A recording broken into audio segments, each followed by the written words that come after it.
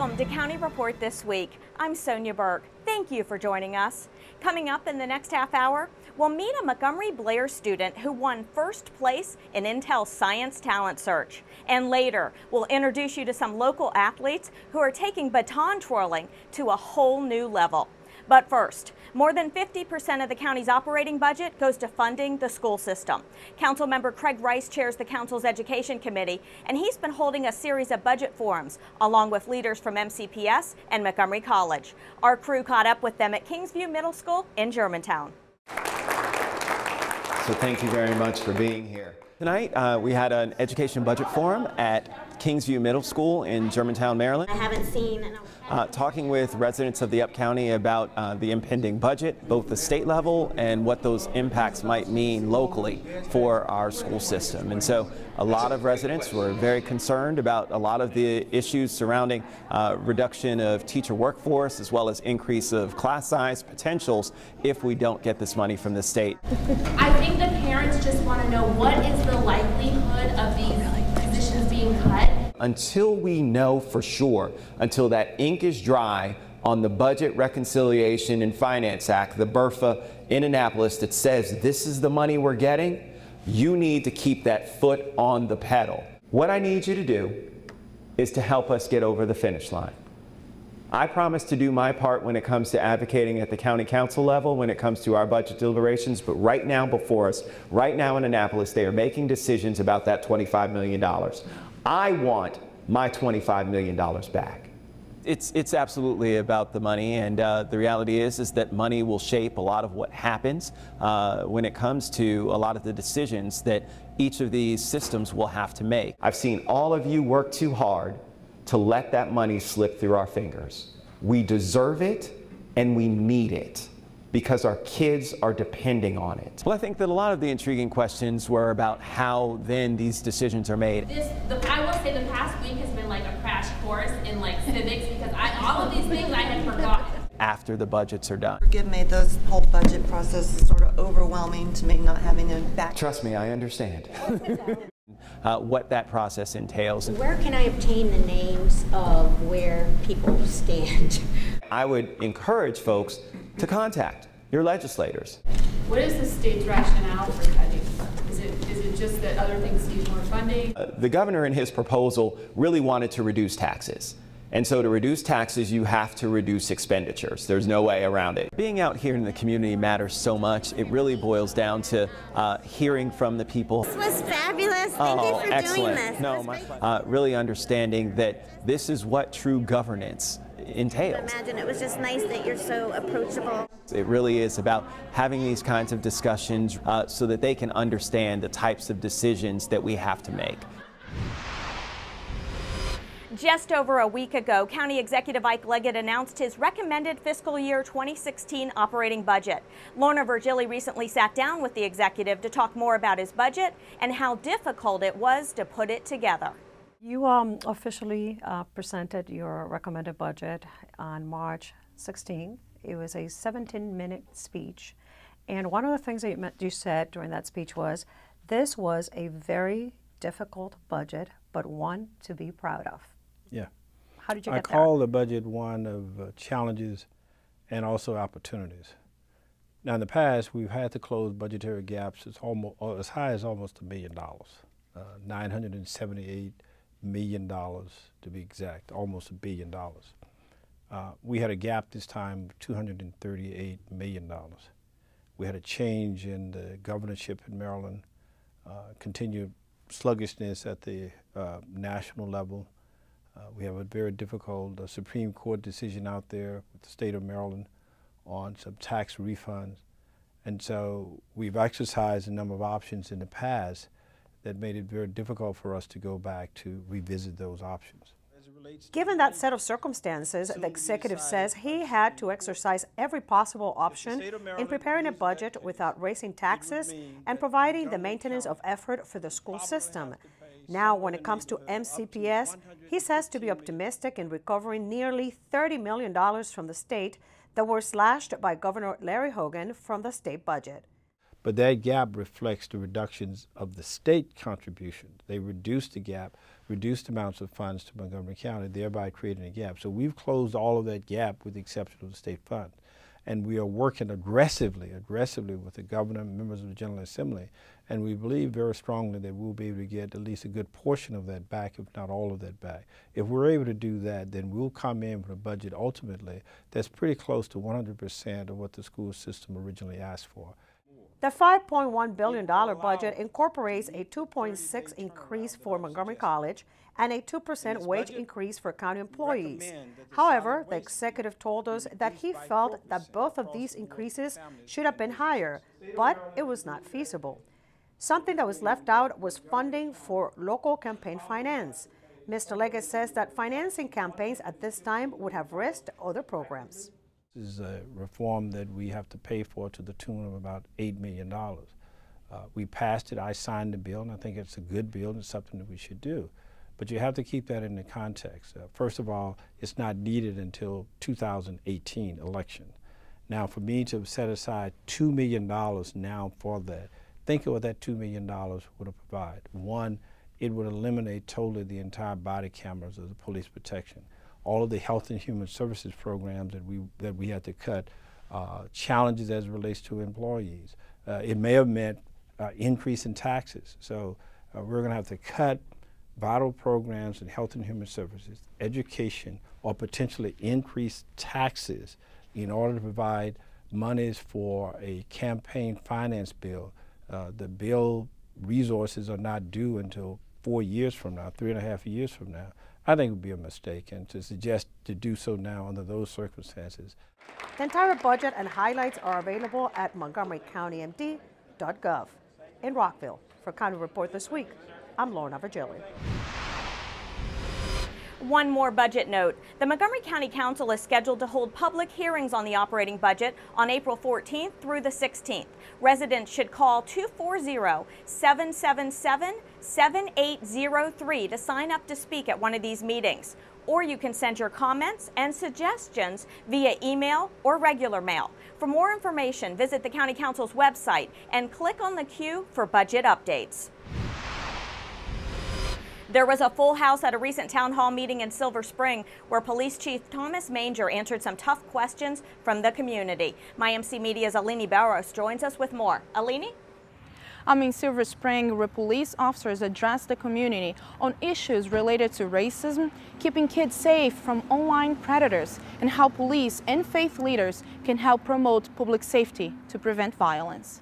What is the current protocol for police-involved shooting investigations in Montgomery County? The Montgomery County Faith Community Working Group hosted this public meeting at the People's Baptist Church, where Police Chief Manger answered some tough questions. I'm here really primarily to listen to the folks that are here, but I'm also here to answer their questions. And if they want to ask the tough questions about Montgomery County Police Department, that they have every right and every reason to do that. Some of these concerns were about profiling, police brutality, and the use of tasers. How is it that you can go about that, or how is it that we can feel protected and served when we have an officer that's out there who's very militant, very racist? I made sure we had cameras in our patrol cars for traffic stops. We started that years ago, and our next step is to look at the body-worn camera program where every police officer, including me, will be wearing a camera as we do our job. About 15 police officers attended this meeting to hear from the community. What's important for us today is that people are reaching across communities to share issues of public concern. Others praised the department and said it was important to build a relationship of trust between the police force and the community. My concern is that we get better at making sure we teach young people how to make good decisions so they ultimately aren't being arrested and they can be great citizens in this county. For County Report This Week, I'm Alini Barros. Coming up on County Report This Week, we'll introduce you to Michael Weiner, a Montgomery County High School senior who placed first in the Intel Science Talent Search. Stay with us. County Report This Week is coming right back. Did you know there are more than 10,000 county government phone numbers? But there's only one number you need to remember for non-emergency calls, 311. MC311 is Montgomery County government's online telephone information system. Need information? Have a problem or complaint? Trying to locate a county government facility? Call 311. The call center is open Monday through Friday, 7 a.m. to 7 p.m. The website is available 24 hours a day, 7 days a week. April 22nd, take part in A Day in the Life of Montgomery County. Snap a pic or shoot some video and email it to pics@mymcmedia.org or tweet your pics at mymcmedia #DITL. Your images will appear on our website and TV channels, so spread the word and share the fun. Visit mymcmedia.org for more details on how you can take part in A Day in the Life of Montgomery County on Earth Day, April 22nd.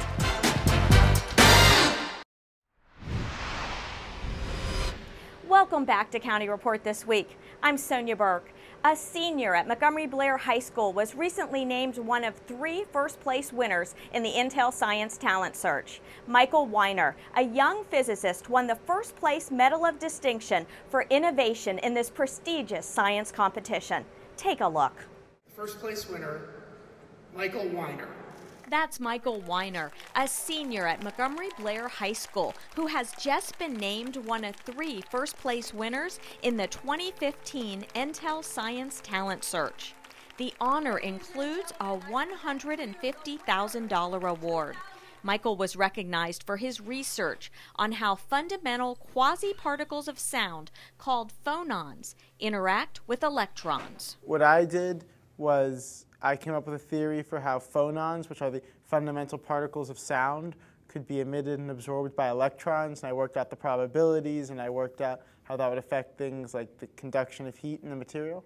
His work could be potentially applied to more complex atomic structures, such as superconductors. It helps with building what's called a superconductor, which is something that moves electricity perfectly. So how much time did he spend on his research project? It depends how you count it. Like, learning the physics specifically for this project was probably the work of 200 hours. Learning physics in general, which helped me on this project, was the work of thousands of hours. Actually, the insights and calculations, probably only like 50 hours. A lot of things have to come together and go right, and he's done a great job, and we're proud of him. I think that the award is well-deserved. His research was fantastic, and he put a lot of time and effort into it over the course of 2 years. My physics teacher has been very helpful, especially since he sponsors the physics team, which has been a great place for me to both learn how to teach. He also gives a lot of credit to the magnet education he has received at Montgomery Blair High School. I've learned so much. I've had this amazing peer group of brilliant friends. We have all sorts of clubs for people like me, and all sorts of programs to help people like me learn 24/7, 365. I'm so excited for him. I've known his family for a long time, and I know he'll go on and do great things. Now Michael is preparing to make a decision about where he will spend his next 4 years. I'm looking at MIT and Caltech. I want to study physics. I want to study very hard, very theoretical physics. Finally, if there's one thing Michael wants you to know about him, other than his passion for physics, it's that he's also a writer. I have a blog, eyesofleshandflame.blogspot.com. He works on his blog every Saturday, and the story is about a sorcerer named Dragon Eyes. He gains the abilities of dragons to see the true nature of things. And, in many fantasy settings, knowing the true nature of something gives you power over it. So this is actually sort of an allegory for science, where knowing more about something gives you power over it. For County Report This Week, I'm Sonya Burke. Hundreds of Montgomery County students recently attended a conference with business professionals to learn about a variety of careers and future opportunities. MCPS TV has the story. The 14th Annual Young Professionals Conference was held at the university's at Shady Grove campus on March 17th. More than 650 entrepreneurial and career-minded high school students mingled with business executives and educational leaders. The conference allowed students a chance to network and received business and professional advice from skilled experts. You're actually seeing and experiencing people who've already been where you currently are and who probably are where you're trying to get to. Does that make sense? If it does, at some point in time in your life, it'll make dollars. MCPS, the Montgomery County Business Roundtable for Education, Montgomery College, and the universities at Shady Grove organized this conference to allow students to learn about cutting-edge professions and expose them to what it takes to be successful in business. The students will have an opportunity to take what they learn here today and either feel more confident as they go on to their post-secondary plans or make it switch before they have invested a bunch of money and time in something that they're actually not really interested in. Many students come to the Young Professionals Conference with the idea of starting their own business in the future. Some of my goals for the future are to build new technology and start up a business and create new applications that help the world. Some of my short-term goals include getting into a good college, getting a degree that will really propel me forward. While I'm not really focused on income, I really want to find a job I'm passionate about and look forward to going to every day. These students really represent the future, quite honestly, from a selfish standpoint, of potential candidates to join our respective companies, and really they represent the ideas that will continue the transformation of the world we live in today. Montgomery County Councilmember Hans Riemer recently discussed Wi-Fi, procurement, and the nighttime economy during a small business university event at the studios of Montgomery Community Media. MyMC Media's Krista Brick reports. The future is really about the smaller companies, the younger companies. Councilmember Hans Riemer was the featured speaker at a small business university event at Montgomery Community Media's studio, where he talked about the future of innovation technology in the county, and he answered some tough questions from business owners. Freeing up liquor and getting more restaurants, and it just didn't sound.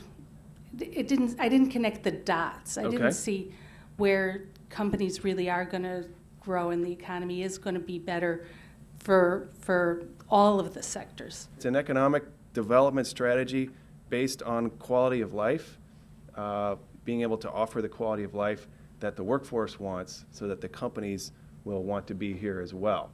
Councilmember Riemer is the chairman of an ad hoc committee looking at changes to the way alcohol is currently sold in the county. The formulation that'll work is to get the county out of the special products, which is most of your wines and basically your micro beers. Small business owners also wanted to know if the county plans to open up its 160 miles of county-owned fiber cable to provide free Wi-Fi. You can imagine a situation where you have sort of continuous public Wi-Fi all along those corridors. So you're on the bus and you're actually signing into public Wi-Fi that's brought to you over the government fiber that's already in the ground. The county is making progress on revamping its procurement process to help small businesses bid and win county contracts. There's not a lot of hand-holding or even answering of the questions that they might have as a small business.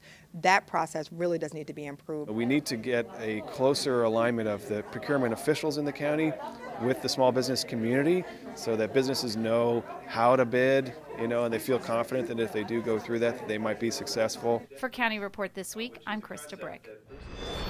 Coming up on County Report This Week, we'll tell you about the Rockville Business Academy and how it is helping local companies. The Churchill hockey team is recognized for its winning season. And Montgomery College celebrates Women's History Month. Don't go away. County Report This Week is coming right back. In Montgomery County, we have a goal to reduce waste and recycle 70% of all waste by 2020. By recycling and reducing waste, we save natural resources and make our community even better. So recycle at home, work, school, everywhere, and keep recycling going. For more information, call the Montgomery County, Maryland Division of Solid Waste Services at 311 or visit montgomerycountymd.gov/recycling. Keep it going. Recycle more now.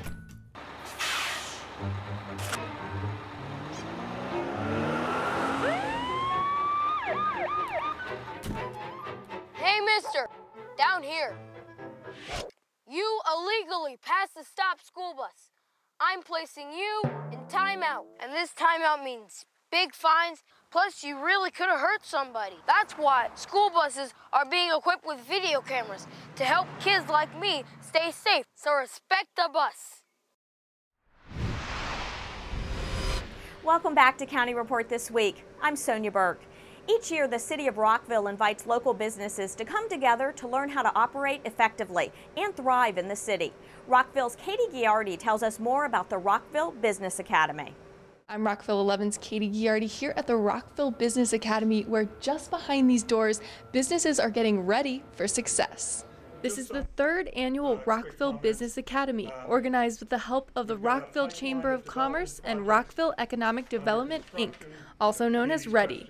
The Academy gives businesses and city officials a chance to touch base on the future of the city. Rockville is very aware of the needs of the business community, and it's great to see them reach out to the business community so we can all grow together. The Academy met twice in March to discuss the issues that are most important to businesses. On the demographics of the city, which obviously is critical to business, and a lot about the long-term planning. I mean, what's going to happen with the city 10, 15, 20 years from now, and helping businesses align themselves strategically with that plan. Businesses also got a chance to give feedback and express their concerns. Methods of getting to work, the transit has definitely been an issue, congestion, things of that nature. But what I've learned today is they are working on resolving that with the bus rapid transit.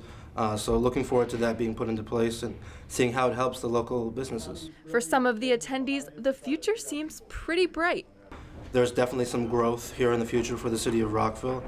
So looking forward to being a part of that. It's very positive to know that, Rockville has a plan and that they're doing well, and we hope to be, part of that, 20 years down the road. For Neighborhood Resources Coordinator Harmon Cordero, the Academy is a great way to build relationships. Those who come because they're very interested in knowing more about the city. And I think by giving this opportunity to the businesses, we also open a wonderful opportunity for them to learn more about the city, to get in contact with the staff. And those relationships can make doing business in Rockville more personal. I think the most important thing that they're learning is that the city of Rockville really cares about the businesses, about the business community, not just as entities, but also as people. To learn more about the Rockville Business Academy, go to rockvillemd.gov/citymanager and click on Neighborhood Resources Program. The Montgomery County Council took time from its regular session to recognize the boys ice hockey team from Winston Churchill High School. The team recently won the Class 2A state championship with a resounding victory over the Middletown Knights. Let me just say, 20-1 season record, and in the state championship, 10-0 victory. Right? Enough said. We just wanted to thank the council for this great opportunity. This is it's been a very special year, and it's shown as we came out on top of all the private and public schools in the area. We've all been very fortunate to play with such a closely knit group of friends, and it wouldn't have been possible without all the parents, coaches, managers, and anybody else that was involved. So thank you. March is Women's History Month, and a local teaching artist at Montgomery College recently led a figure drawing workshop at the National Portrait Gallery in Washington, D.C. as part of a day of music and hands-on family activities. MCTV has a story.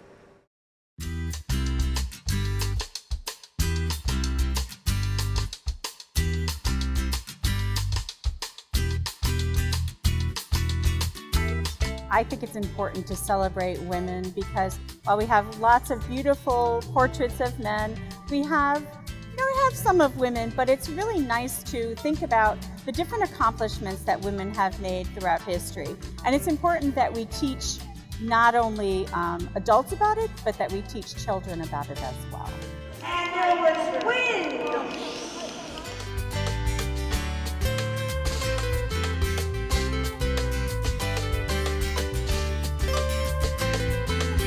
Figure drawing activity ties into trying to emulate that of some famous women artists who try to capture the essence of the human form and its position, not so much photorealism. So visitors, they're taking a 15-minute experiment to try that experience of capturing the human figure in its essence.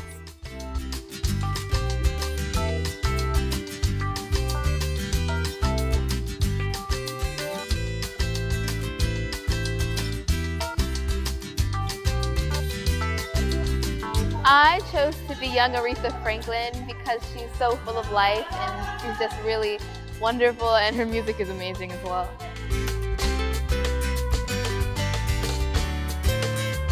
thought it was pretty neat coming in here and like drawing stuff.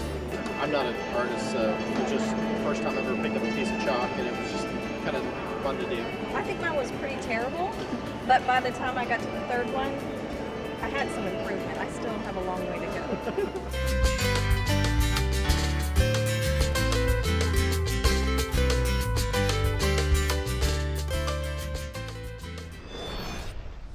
Coming up in County Report this week, we'll meet the Wheaton Dance and Twirl team as they prepare for the World Championships in Italy.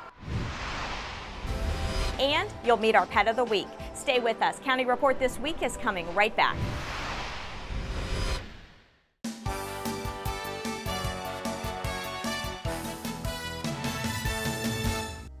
Registration for summer classes at Montgomery College begins April 6th, so make plans now to sign up for the classes you want when you want them. Register in person at any of our 3 campuses or online anytime, 24 hours a day. The MC Spring Sports season is underway, so enjoy the warm spring weather and come on out and root for the Raptors baseball, softball, and track and field teams.